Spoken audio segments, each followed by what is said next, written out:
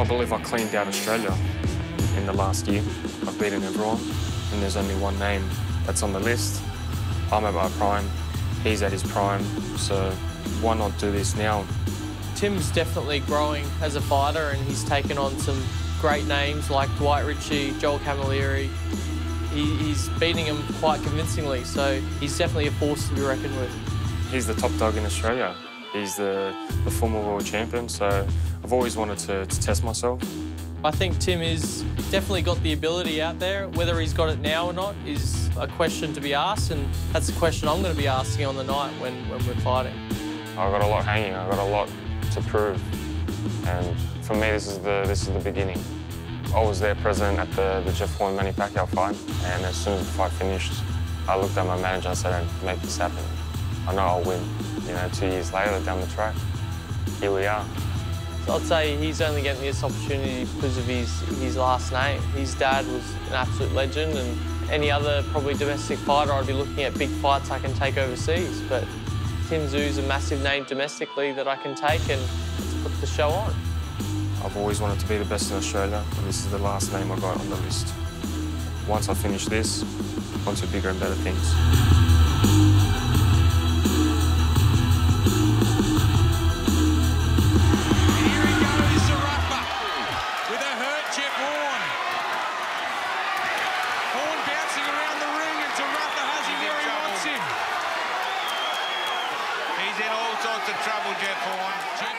I watched it back the day after. I think I boxed well. Certainly boxed very good in the first half of that fight. I trained my guts out. I hated what he was saying pre that fight. He was belittling me in every way, saying that I didn't have the skills, didn't have anything on him. So it made me very motivated to beat him. I didn't feel that bad in the second one, but sure, I was under a little bit of fire at that stage, but I don't think it was a towel throwing in worthy opportunity. But certainly because of the first fight and that in mind, it was probably a close call. In the corner of Jeff Horn, there is no towel hanging on and pushing forward and trying to hit this clock and get through this horrendous ninth round. He's iced him. He's iced him. Oh my goodness. Just so... Round 9 is my voodoo round, and started getting tired again in that round, and he really thought he could go after me and really finish me off in that round again, and I was like, hell no. I just leant back and landed that big overhand right, and I was so happy to land it. He's a tough bugger. He got back up and kept on fighting, so all credit to him. The last couple of rounds got a little bit ugly for both fighters, but, you know, it was a war, you know, and Jeff, I think he clearly in that fight outboxed Michael Zarafa. He outpunched him, he outbullied him, he out-IQ'd him. He got the job done, so it was a huge improvement from 1 to 2 and in a very short space of time. That wasn't the Michael Zarafa we've seen in the previous, well, it was for a while, but as soon as Michael got that confidence in the first fight, look what he done. As soon as he got his confidence in the second fight, look what happened. Why wouldn't he be confident going in from the first round? And I put that down to Jeff Horn being that awkward, you know, guy that showed Michael Zarafa, hey, I've got the guts, I'm coming straight back in, you've knocked me out, but I'm going to come back out there and I'm going to meet you head on. I knew I had to finish off the fight nice and strong. I knew it was a competitive fight, so I had to beat Michael, I had to beat him convincingly, and I feel like I did that with that big right hand that I threw at him. I couldn't say it beats the Manny Pacquiao victory. That was an absolute dream come true, but this is up there. It was a massive comeback, and I guess that teaches a lot of young ones these days to teach them never to give up and that you can come back stronger, and it's exactly what I did, and I showed you can prove and you can do. Michael Zarafa had this fight in the bag, and Jeff Horn pulled a punch from the gods. I still haven't been able to watch it. I've only watched one round. That's the round number 9, when Michael was giving it to him, and he just, out of the woods, came out of nowhere with that overhand, which is quite impressive. But I think he's got that round 9 curse. Are you interested to know that Tszyu hasn't watched either of your fights against Michael Zarafa? That is interesting to know, but he definitely wasn't thinking he was going to be fighting me, or else he would have been watching it, so that's interesting to know. Inside Brubaker now. Tszyu goes back to work, and Brubaker looks ready to go. He calls him on and he comes forward, this Brubaker. And Jeff Fenech has a towel in his right hand. Only halfway through the round, he's got far too many shots. He lapses against these ropes and now Tszyu will go to work. And there's the towel. Tszyu has another massive victory. Jack Brubaker, he spoke a lot of stuff, said a lot of unnecessary things. Good on him for speaking his mind, but some of the stuff he said was not appropriate for myself. I wanted to teach him a lesson. You know, even if I wasn't angry, even if no one said anything, I would have still came out the same way. Boxing, there's nothing personal in boxing. So when I get in there, it's pure business and that's it. I'm there to fight and I'm there to take my opponents out. It wasn't really in my head. He just said a lot of things that are unnecessary. I wanted to teach him a boxing lesson. And I knew after the fight all it was going to be is going to be excuses, and I think the excuses are still coming out from him. I just wish it continued a little bit longer. He was very impressive in the Brubaker fight. I think Brubaker's style definitely suited him, and he was able to get rid of him pretty easily in that fight. So we didn't see him push too much in that fight because he's gone to that next level, and it will be exciting to see how he fares up against myself. Dundee helped drive Horn to his greatest achievements in the squared circle, lifting him to the heavens after they took Pacquiao's belt. Now the Korean boxer's divulging all he knows to a bitter rival. I'm tired. Yeah. Hey, rest in between sets. Imitating Jeff while training his foe. So he punches like that. Strategies and tactics, I support him. Dundee Kim has been a massive supporter of my career from early days.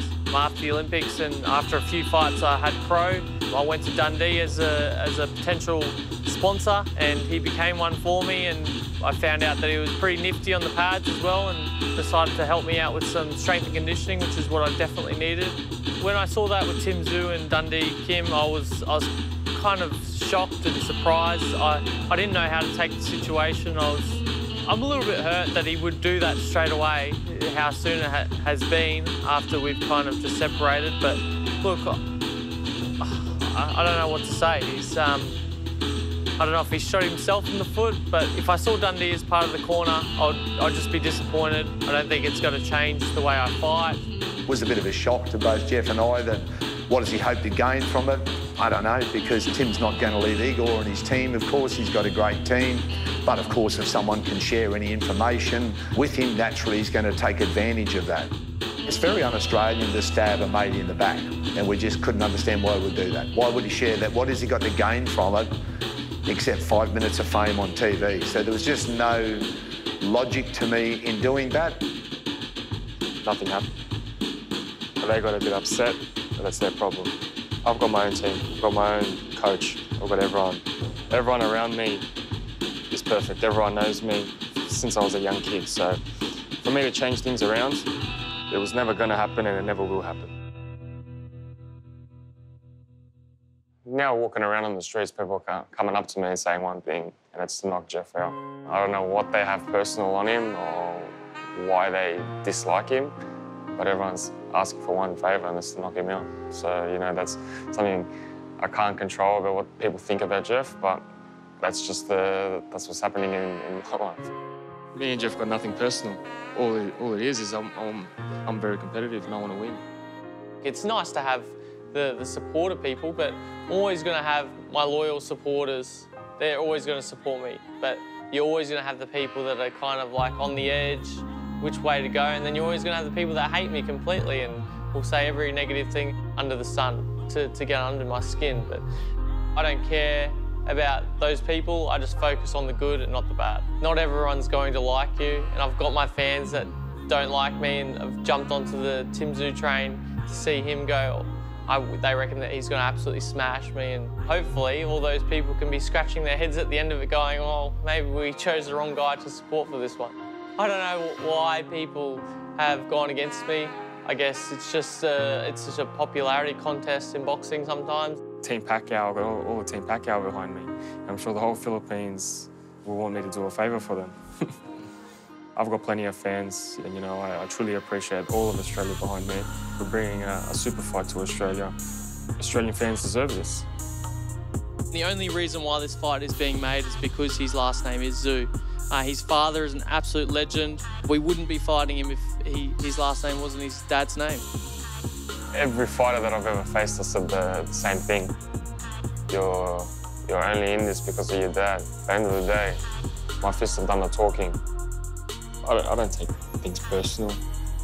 So all I can do is beat him and punch him in the face. That's all I can do. If he was Tim Smith or whatever, he wasn't going to be getting this fight because I'd be looking at bigger and better things. But look, the Tszyu name is red hot. His father was an absolute legend, and that's exactly why this fight is happening.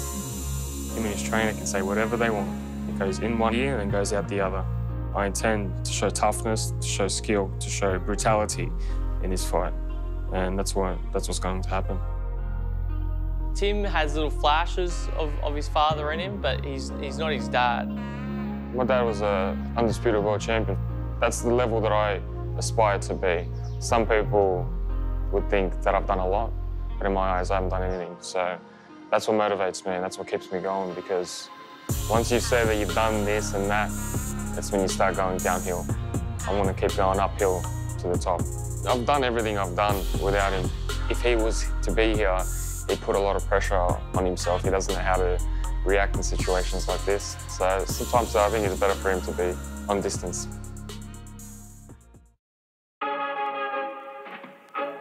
Your father did fight here in Townsville. There's an affinity for your family here, even though you're essentially the outsider coming from New South Wales. It's a big thing for a city, especially on the world title calibre. Not many Australians get the opportunity, and it's a great thing. I'm blessed to come back here to fight for a big fight. I'm going to make the most of it, that's for sure. We didn't think we'd be at a stadium this soon, but Tim's excelled in terms of his ability, and now at a stage where I think a fight with Jeff Horn would see a spectacular night. Townsville, you know, it might be his state, but I was born in this country as well. We're both Australian, we're both Aussie. So this is my city as much as it is his. My family has had history here. He hasn't. I think it was probably the Dwight Ritchie fight. It was a big occasion. There were a lot of people feeling that Dwight probably had the edge on Tim. Tim probably showed in that fight that he's ready to take on the world's elite. I'm undefeated in my stadium fights as well. I've had an absolute massive win against Manny Pacquiao. Then I had the very great win against Mundine very quickly. Hopefully this one's similar to the Mundine fight and I can end this one quickly. That would be a dream come true.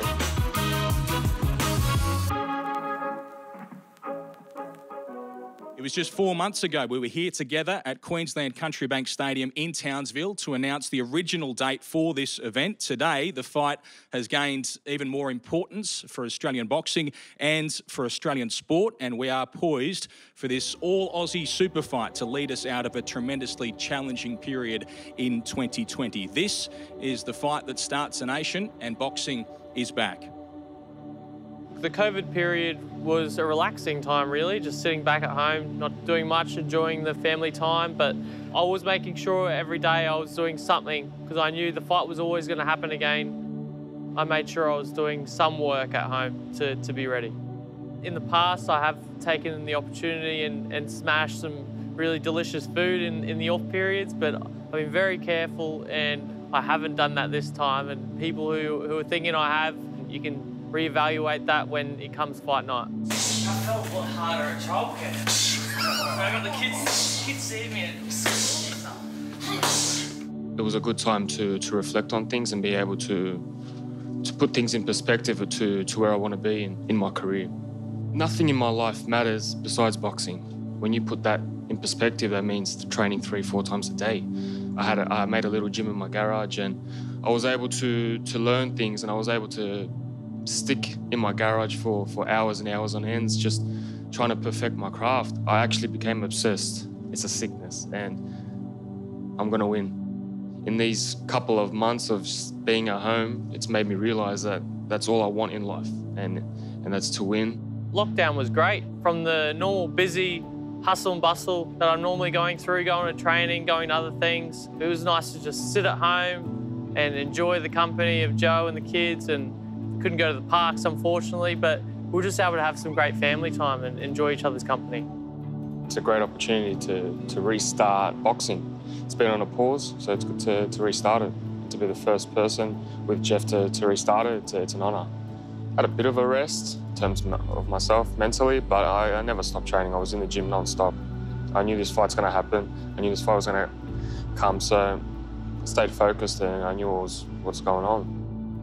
You had an extra chance to recover from some really difficult fights and maybe to think about where this fight fits in. Who do you think it advantages most? Look, I think it advantages both of us this break. Tim's a super hungry young fighter. He'll be raring to go come fight night for this one, but also I just went through another hard fight at the end of last year. It's going to be great to have this little extra break. I think it will do me great, not just me mentally, but also physically, to recover from the cuts that I've had in those fights, and hopefully it'll all be good come the 26th of August. It definitely rares me to go for this fight, and I'm all guns blazing at the moment. When he said he had the break, he maintained. I didn't maintain. I became better. If I know who I'm fighting for, and I'm fighting for my family, my kids, my wife, that gives you so much motivation. You have no idea what type of motivation it gives you to win. You surprised looking at the betting markets for this fight that you're a massive outsider? I'm absolutely shocked at the betting markets at the moment. I can't believe with what I've done in the past and for what Tim's done, and you compare the two to say that he's definitely, well, that's what they're saying, he's definitely going to win. He's a hot favourite for this fight, and I'm shocked. I kind of want to turn it around and put some money on myself. I love being underdog. It makes me fight, I think, to that next level, and stadium fight added in that. All these things are a mix of me having my greatest victories, and this is going to be one of them. I couldn't care less. I don't look at that stuff. There's other things that I look at and not that. We're both going to be pushing very hard for a world title fight after this, and if that was to happen, we'd love to come back to the great city of Townsville and do it right here. I'm motivated no matter what. A win's a win. Becoming a world champion is what I've always wanted. The fact that it's going to be for a world title eliminator, hopefully, it doesn't add more motivation, but it just gives that more of a prestige for myself. One step at a time, though. Not overlooking Jeff. I know what he brings, but I'm looking forward to this opportunity. Fighting Tim, it is the step towards that world title fight. So even if you were to say definitely it is for that spot, I was doing it anyway. So it's all on the line for this fight for me, and I need to win it. Kind of solidifies your spot. Everyone thinks I got that world title the first time against Manny out of luck, and it definitely wasn't luck. There was a lot of hard work and grind put into that victory, and if I was able to do it again against another tough world champion, people can't be saying that again. The most difficult part is the initial agreement to make the fight happen. Jeff's team's very difficult to deal with, and we found it very hard at the start. And look, I'm just happy that we got it done, because it's a fight that everyone wants to see. On the whole, it's been pretty quick and pretty easy. You know, Matty's easy to deal with. I think once they agreed to 60-40, 10 rounds, and we get to dictate where the location is, it was all pretty much easy after that. Tszyu's in a position where I was at a few years ago, and where I absolutely had no one, and I would be jumping at the bit, just like I was with the Pacquiao fight, to get that opportunity, and I got given it, and he's in the same position. He's been given this opportunity, and he's taken it with both hands, and good on him, but I feel like he has got to kind of fall under a couple of demands that I have to make as being the former champion. You know, when I said 12 rounds as a big fight, I meant 12 rounds, you know, so he doesn't want 12 rounds, and I say that for a reason, so 10 rounds doesn't bother me. I'll be ready. I train much harder than what he is, and I believe that for a fact. 12 rounds is just that little bit extra that I'm like, it's kind of a world title fight, a 12-round pace, and I can save that hard preparation for possible future fights that might happen after this. Any concern from you, the fact that your boxer is the one wanting the 10 rather than the 12, that he's the one thinking about not wanting to dig into the preparation? This fight is won or lost in what's done in the preparation, and Jeff learnt some enormous lessons out of the recent series of fights with Michael Zarafa, and as a result, Tszyu is going to pay a price. Tim is definitely a sharp shooter. He's got very, very good boxing ability. He's got a good eye. So I feel like he's kind of like a tower that just keeps sniping guys down, and that's the type of fighter Tim is. He's a tough boy. He comes out always swinging, and he never wants to lose. And it's always going to be a tough fight when you've got a competitor like that. And in terms of boxing IQ and skills, I don't think he is up there at the top level, but he's got that hunger and toughness and that rugged in him, so it makes up for an interesting fight. I've definitely had a lot more wars than Tim has. Whether that makes me tougher than him, I don't know. I certainly feel like I could probably handle a bit more pain than he has, or I certainly have handled a bit more pain than he has. I can take a punch and I can keep moving forward. Have I been able to show it in front of the whole of Australia and in front of the whole world? Not yet. I've let my skills do the talking. And, you know, hopefully this fight brings something different to just skills, but it brings a beast out of me. I want to make it a fight. I don't want to make it a clinic. I want to make it a fight. I think that's a bad idea. I certainly don't want to be saying, yeah, I just want to get into brawls. I guess he's young at heart, which is probably why he wants to do that. He wants to test himself out, but he'll quickly learn he doesn't want to be in that situation. When Jeff Horn gets in there with that total confidence and hits Tim really, really hard, and his eyes roll back in his head, he's going to go, heck, this guy is not scared of me. When Jeff hits Tim, Tim's going to go, oh, wow, that hurt. Everyone who gets hit by Jeff always says, I just can't believe how hard he hits.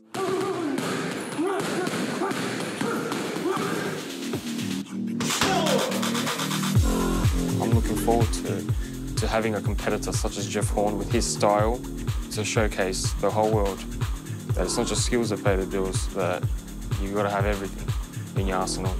My dad always says, fight smart. Sometimes you've got to fight hard. Sometimes you've got to dig into the trenches and do stuff that you have never done before. And this is the fight I plan to do that. I can fight two different ways. Obviously, my roughing up style has worked a treat in the past, and that might be the style to beat Tim. I don't know. I guess I'll be throwing both at him.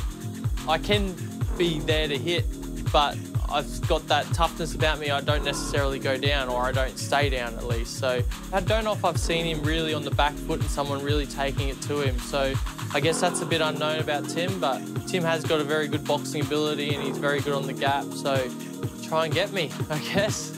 Every opponent that's faced me, I've been able to adapt. And I can't wait to see the adaptation and be able to suck the life out of him throughout the rounds and be able to go for the stoppage victory.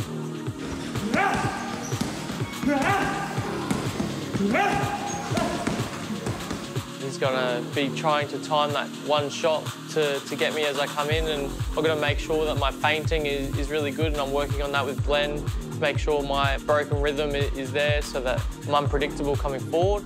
This is the best mentally I've seen Jeff since, I think, pre-Pacquiao. He actually walks in the gym now with a smile on his face, and of course it's hard work. It's really hard work, but, you know, I'm pleased to see that. So I'm excited. I'm looking forward to August 26th. Jeff Horn has the tenacity, the fitness, the unawkward style to beat anybody, and Tim Tszyu is going to find it very hard trying to work out Jeff Horn. He's not like a Brubaker or anybody who's going to be straight in front of you.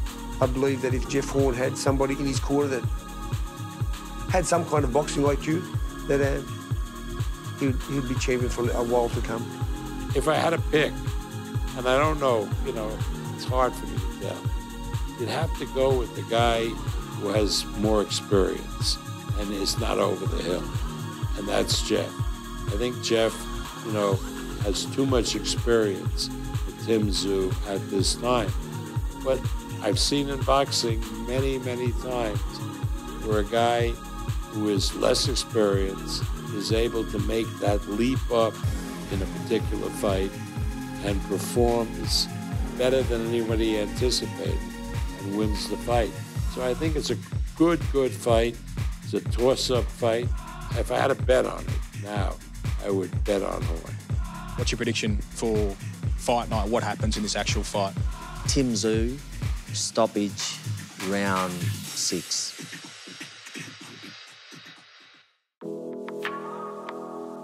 Tim's making a massive step up. He's coming from under 18s up to State of Origin. time will tell if he can handle the jump. It is another step, but I feel like it's just another fight for myself, another test. I was brought up in all of this. I've expected all this. I've seen it all for myself. It doesn't bother me. I don't get nervous. I just enjoy it. He can be tagged. I've seen guys tag him, and I guess that there's weaknesses there.